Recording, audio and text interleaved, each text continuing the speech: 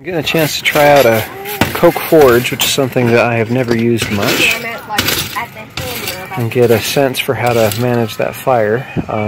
These forges have three zones. The zone closest to the air is an oxidizing zone, where the metal will rust faster. The middle zone is a neutral zone, where nothing much happens, and then the zone above that is a carburizing layer, where a little bit of carbon and a lot of impurities are going to get added into your material. So if you sit even with this rim and kind of just shove it straight in, that usually hits you in the neutral spot.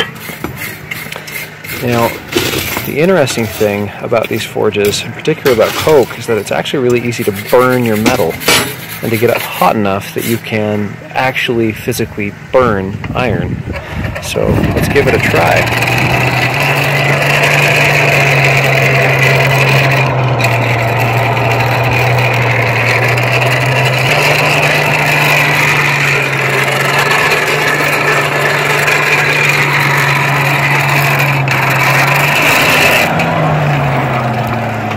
Okay, that's just a nice high orange. Let's go ahead and try it again and see if we can't get it to burn. Oh, yep, see those sparks? Those sparks that look like a sparkler? That's an indicator, yep, that's burning. Wow.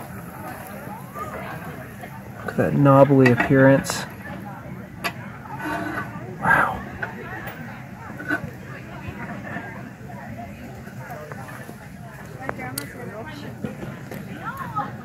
It's starting to burn. That is amazingly cool.